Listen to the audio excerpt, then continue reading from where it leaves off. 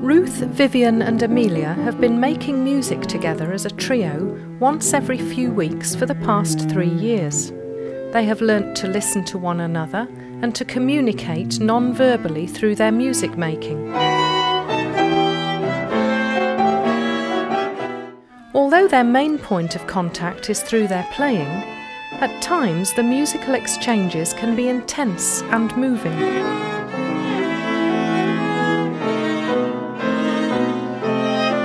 They continue to learn to pick up and trust each other's musical ideas.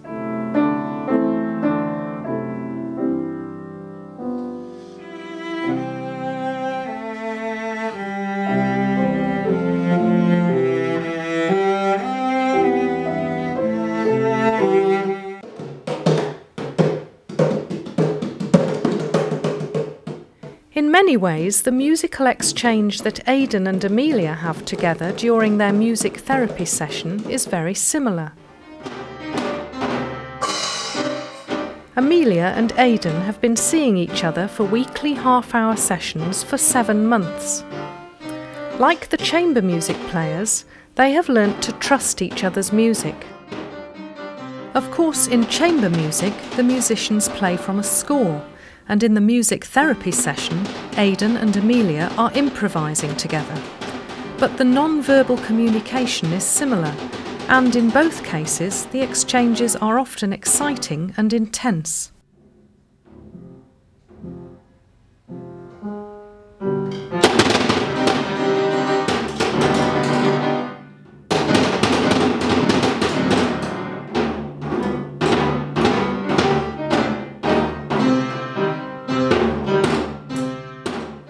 Unlike the musicians, however, Aidan, who is 5, has a diagnosis of childhood autism. As a result, he has severe communication difficulties and often appears to be in a world of his own. At times he will flap his hands in a repetitive way, and his play will lack apparent form or direction. To help him to focus, Amelia spends part of their music therapy sessions playfully running around the room with him.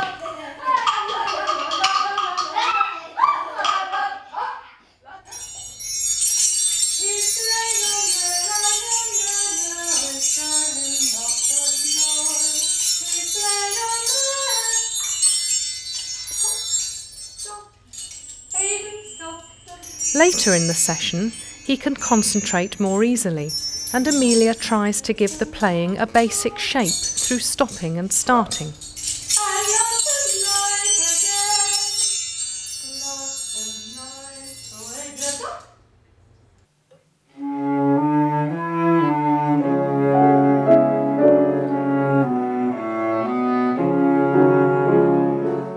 Here, the cello and the clarinet take turns to play little scale passages which answer each other.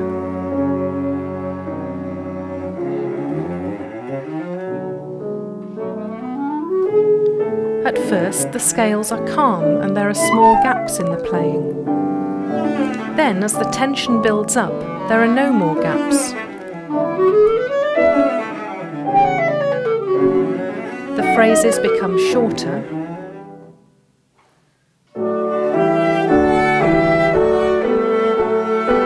and eventually the cello and the clarinet seem to be interrupting one another.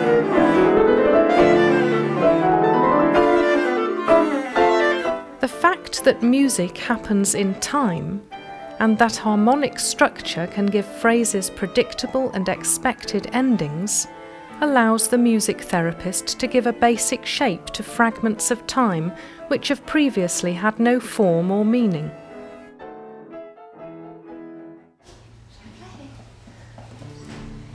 Aidan is clearly reassured by the predictable nature of the music therapy sessions. He has learnt to predict beginnings and clearly recognises this song.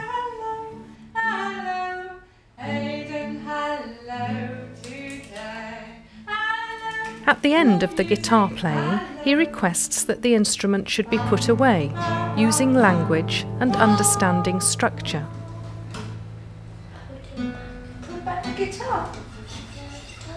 Shall we put back the guitar? Unlike Aidan, Jack does not have a diagnosis of childhood autism.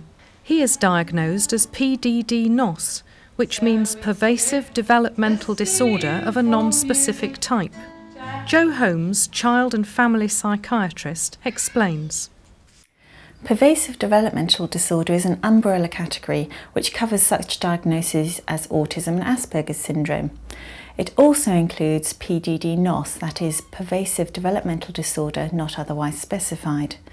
This is the category which covers children who have autistic symptoms but don't have enough symptoms to meet criteria for autism or Asperger's syndrome. Aidan, who we saw previously, has got autism. Children with autism have impaired or abnormal development that is present before the age of 3. They have difficulty in 3 areas. Firstly, they have difficulties in reciprocal social interactions, for example in making eye contact or using gesture. Then they have difficulties with their communication. They can have delayed or absent speech or use words in an unusual way. And thirdly, they have restricted, stereotyped or repetitive behaviours. For Aidan, as for many children with autism, music therapy can provide a non-verbal form of communication where some of the usual demands of speech-based communication can be bypassed.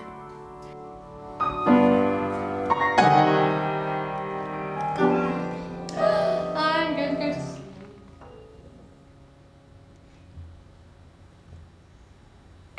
Oh, you woke me up. Oh, Aidan's going to go to sleep. Wake up. Oh, you woke up. Aidan, wake up. Oh, you want me to go back to sleep.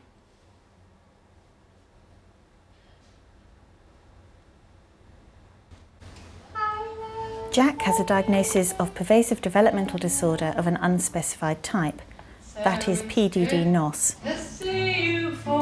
As you can see, he initially appears not to want to engage with Amelia. However, his response at the end of the singing shows that he was listening and attending to her.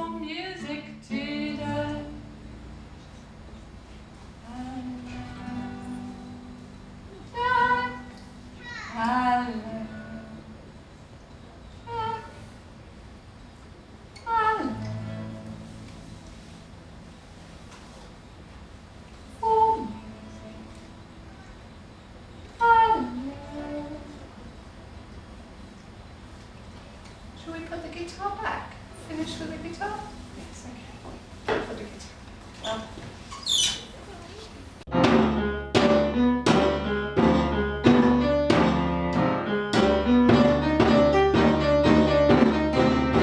Later, as in Aidan's session, the music-making process allows Jack to communicate with Amelia more directly.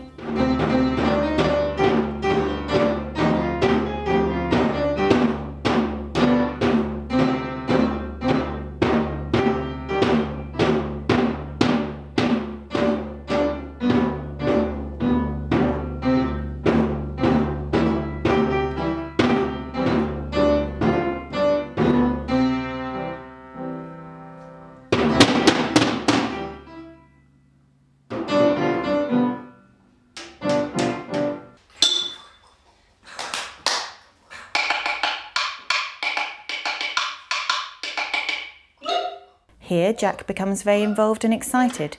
He shows creativity and imagination by initiating a game of peekaboo with the camera that is filming him.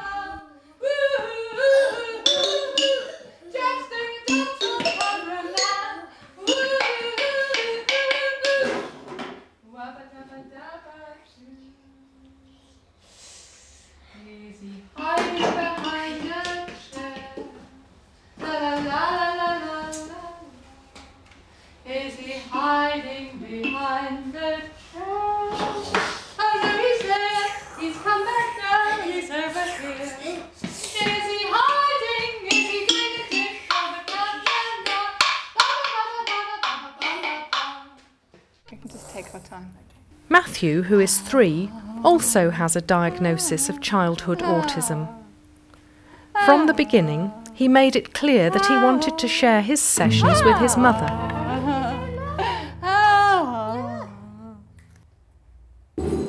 Bang! Oh. Bang! Bang!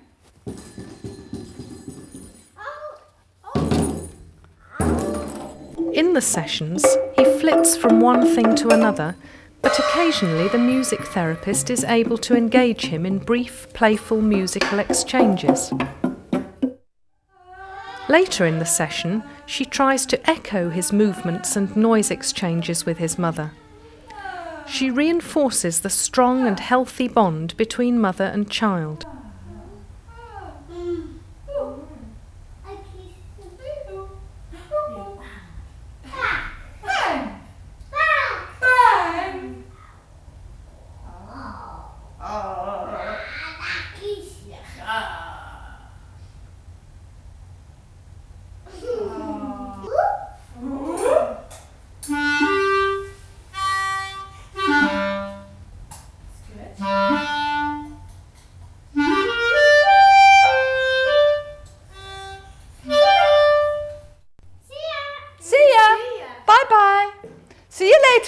During the session, Matthew often chooses to withdraw from the adults by going behind a screen at one end of the room.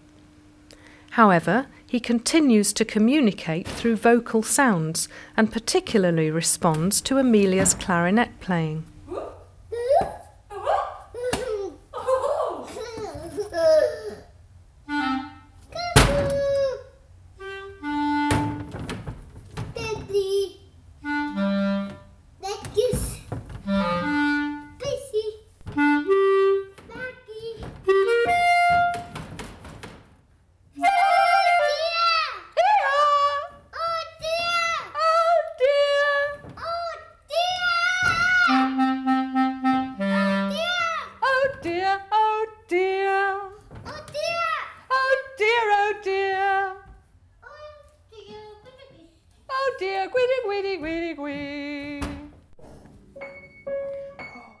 Towards the end of the session, he is able to have a brief exchange with Amelia on the piano.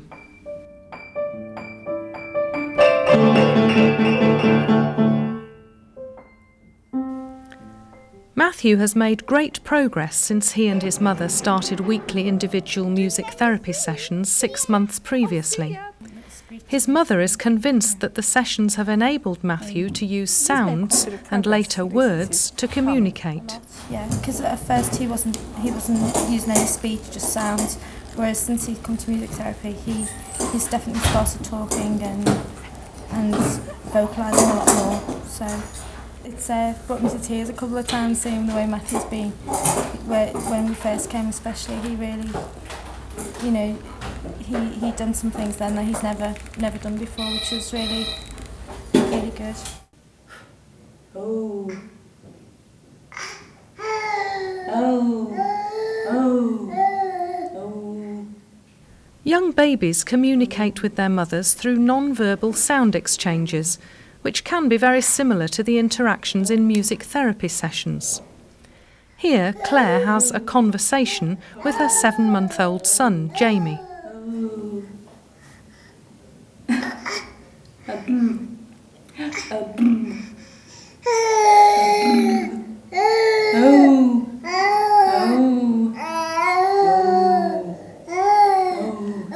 Because they are not motivated to communicate, many children like Aidan, Jack and Matthew will have never experienced these babbling exchanges as babies.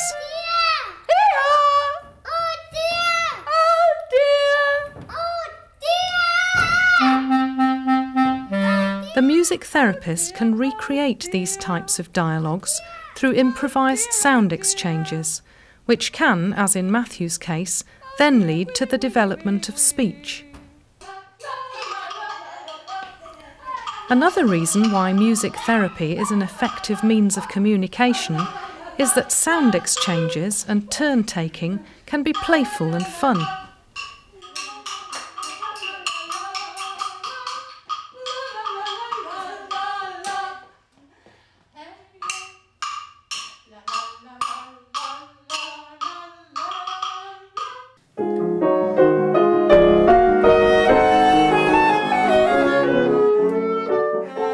The musicians here also take turns, and there is a humorous side to Brahms's music in this passage.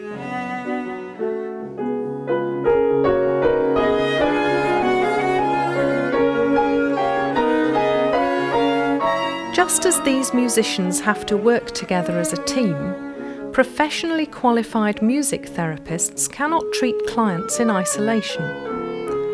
Amelia discusses her work with parents after every session and liaises with other professionals, such as speech therapists and teachers, to discuss the progress the children are making and to agree on treatment objectives. In addition, Amelia has fortnightly supervision with an experienced clinician to discuss any aspects of the work she is worried about. I think over the years I've specialised in working with children with communication disorders, whereas lots of different children will benefit from music therapy. Children with communication disorders or children on the autistic spectrum often seem to only be able to communicate through music. So I suppose what happens is I will see those children because sometimes I can help them make some progress, and then that'll be a stepping stone to communicate in other areas. So I suppose what happens in my caseload is that I have to balance assessments, music therapy assessments for the new children with ongoing treatment, and make sure I've got enough time to do both things. And sometimes it's quite hard discharging clients. Especially when you become attached to the children. Yes. It's okay, I think, when I feel that a child has made a lot of progress and they've developed language and they are now able to communicate through other means other than music. Sometimes then what happens is that it's the parents that don't want to give up the music therapy. So I have to help them see that stopping music therapy isn't a negative thing, but it's actually a positive move. And I'm not abandoning their child, but the child is now ready for, is now able to communicate in other ways. I wanted to get your opinion on a little boy I've been working with. This is Jamie, who's 4, and I've been seeing him for about 5 months, every week. He's got Lowe's syndrome, which is a very rare syndrome, and Jamie is little learning disabled and has some autistic features. You'll see he's very responsive to music, and I want to show you various aspects of the work. And in the first clip you'll see how I'm listening and matching his sounds and his rhythms on the guitar.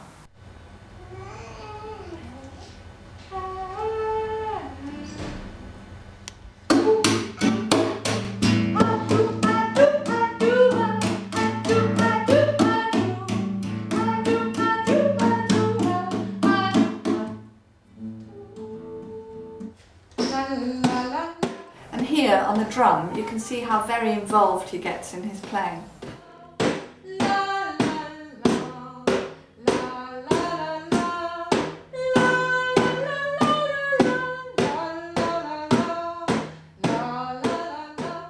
And then later you'll see there's a nice example of how we're playing together musically, and he's on the slip drum there and I'm on the piano.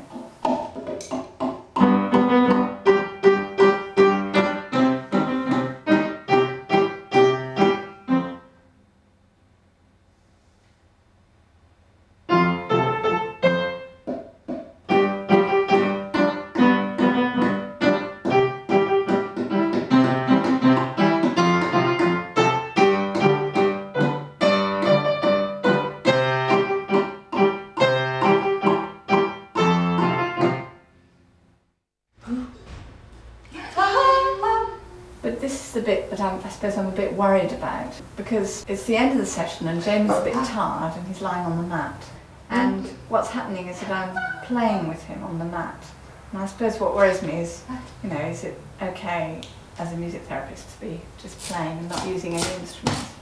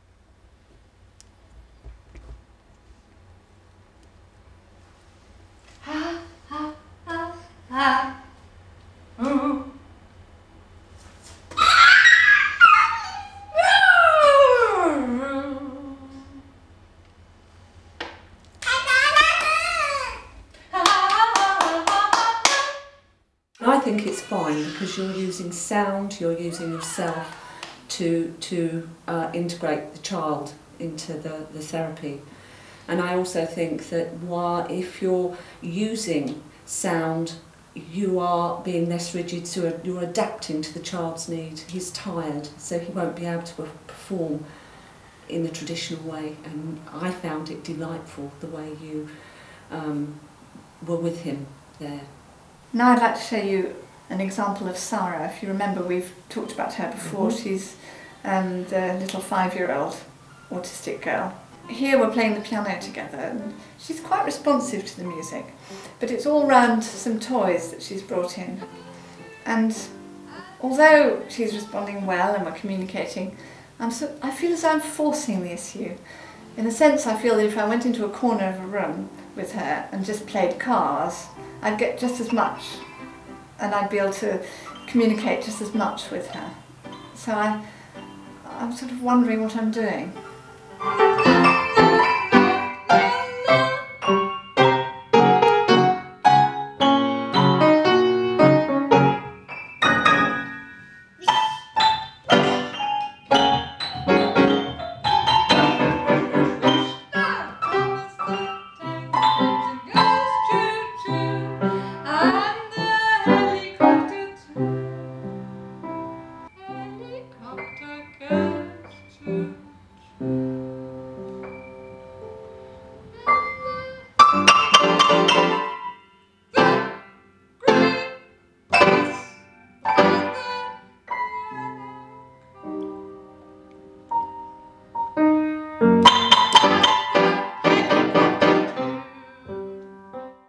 It looks as though you have come up to the end of your piece of work with her. She's communicating very well, she's using music therapy extremely well, and maybe it's time to stop seeing her. Yes, you may well be right. I've been working with her for about a year now, which is a long time.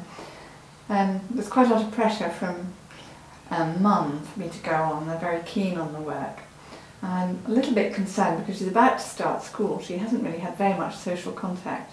I'm a bit worried that I shouldn't make a change just now, because I think we've gone as far as we can in our relationship through music. There has to be a change, but maybe it can be a slow change, that we can look at either group work or working with her working with someone else, another child. Amelia decided that Aidan and Sarah might work very well together. After several sessions together, you can see how at times Amelia still has to sing or play with each of the children individually, and they are quite isolated.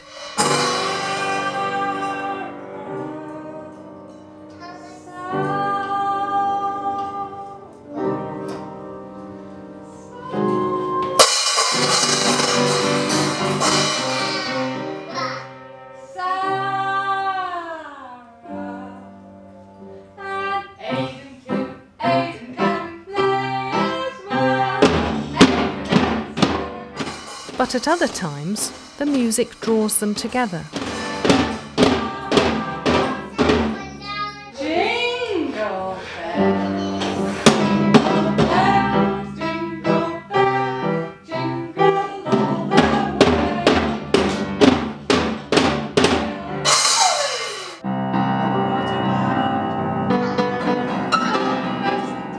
way. Later in the session, all three play the piano together.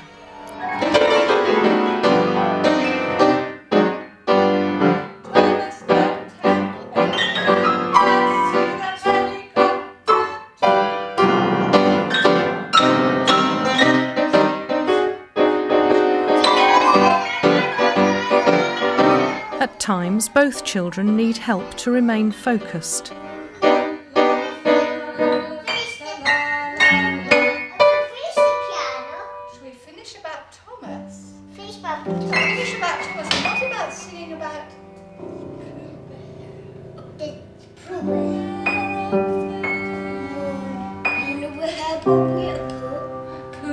At one point, all three look up at Pooh Bear, who is hanging in a balloon from the ceiling, and play about him.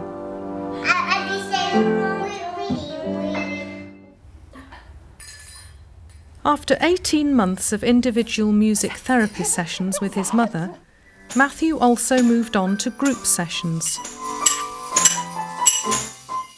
Here he is being seen by Joe Story, another music therapist who works in the special school which Matthew goes to. There are 2 other children and an adult helper with Matthew in this session.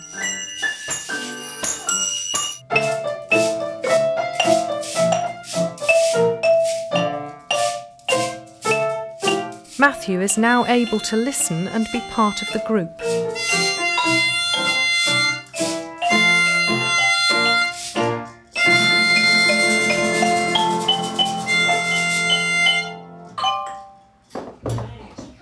Would anybody like to change their instruments to a different one? Yeah. Would you like to choose something else? Yes. Matthew's language and his verbal understanding have progressed sufficiently for him to make choices within the group. Would you like to choose something different?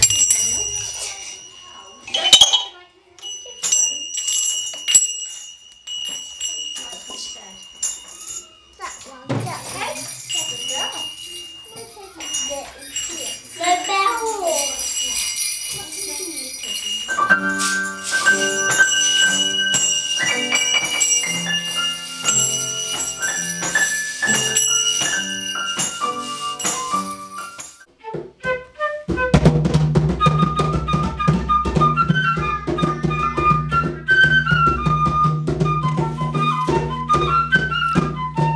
Towards the end of the session, Matthew enjoys playing a solo, with Joe on the flute.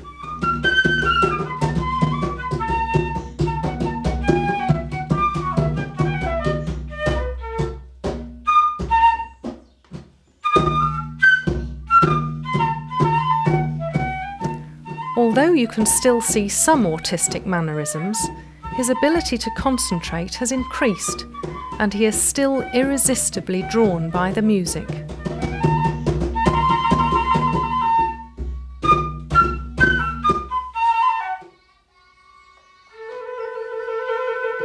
Quiet sound.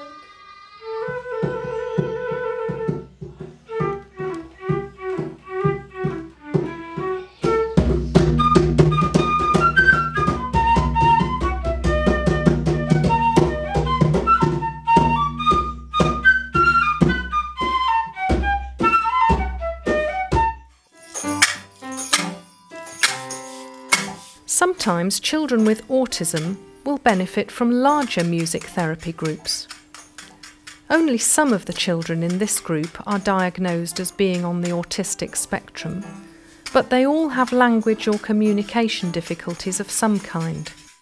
The children attend a special class in a mainstream school, which consists of 8 children and is staffed by 3 adults. Amelia works very closely with the teacher, Keith, reviewing the children's progress and discussing the work every week.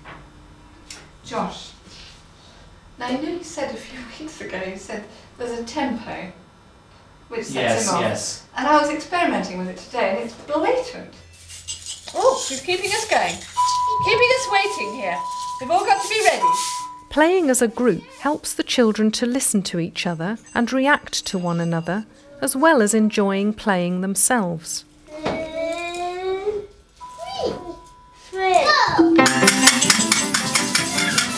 Here, Joshua enjoys leading the group from the xylophone, and the children respond well to him, counting his solo in.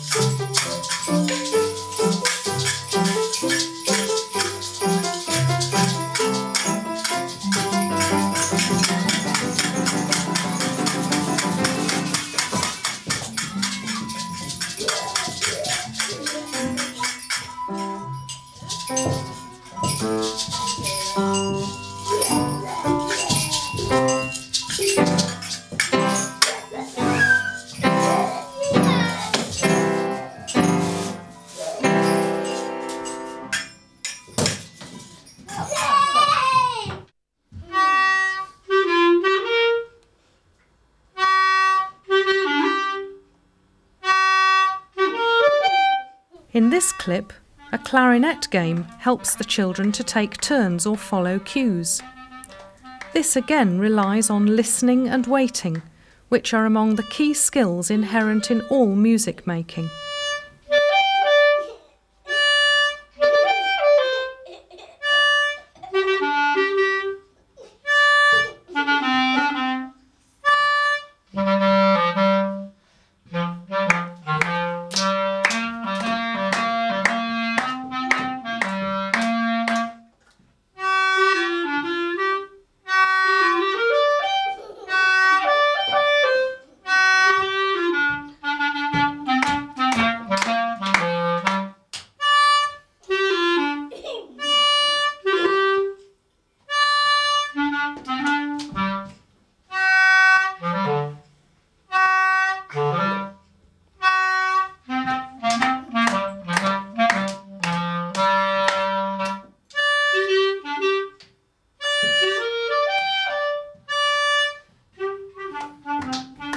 In music therapy with children on the autistic spectrum, as in chamber music playing, the joint music-making process lays the foundations for non-verbal communication.